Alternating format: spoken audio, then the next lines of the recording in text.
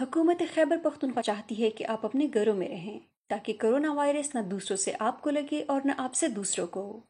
بیرون ملک مقیم پاکستانیوں کی طرف سے آپ کے لیے اہم پیغام۔ السلام علیکم، میرا نام بلال ارباب ہے اور میں یہاں پر کیلگری کینیڈا کا مقیم ہوں۔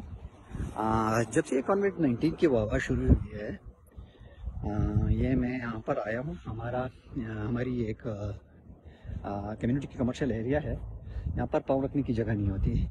پچھلے 10 دن سے تقریباً جہاں پر پاسبل ہے لوگ گھر سے ہی کام کر رہے ہیں۔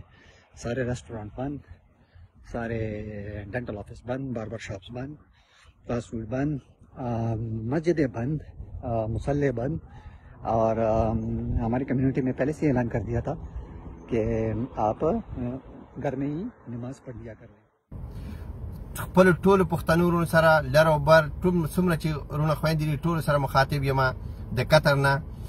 تاسو ټولو ته یو درخواست هم کوم، وسره تاسو ته پریکټیکلی یو شی هم ښیم چې د قطر ګورنمنټ او د اوقافو ادارې چې کوم دی، نو صرف اذان چې کوم دی دلته کې الاؤډ دی، او د اذان نه علاوه منځونه به هر سړی چې کوم دی په کور کې کوي. دغه د مازدیګر وخت دی، د مازدیګر د مانځه وخت دی، او دا زه د مین جماعت چې کوم دی د سلوارو هغې ته راغلی یم. په جماعت کې هېڅوک نشته، خالي پروت دی.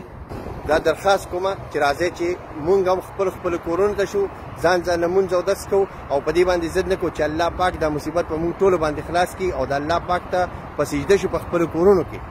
آدم خانوں میں بارسلونا کے شہر سے بات کر رہا ہوں، اور جیسے کہ ہم لوگ دیکھ سکتے ہیں 8 دنوں سے کمپلیٹلی بارسلونا بالکل شٹ ڈاؤن ہو چکا ہے کیونکہ کورونا وائرس کی وجہ سے. دیکھیے، آئیے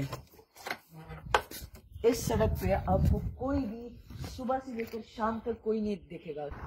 دیکھیے، کوئی نہیں دیکھے گا آپ کو. سارے گھر میں بیٹھے ہوتے ہیں اور کوئی بھی بلا وجہ گھر سے نہیں نکلتے.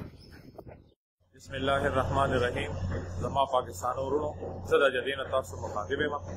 تاسو مهرباني کوئ چې اجتماعات مه کوئ، په یو ځای باندې مه راغونډېږئ. څنګه چې تاسو ګورئ په جده کې ټول جوماتونه بند دي، صرف اذان کیږي.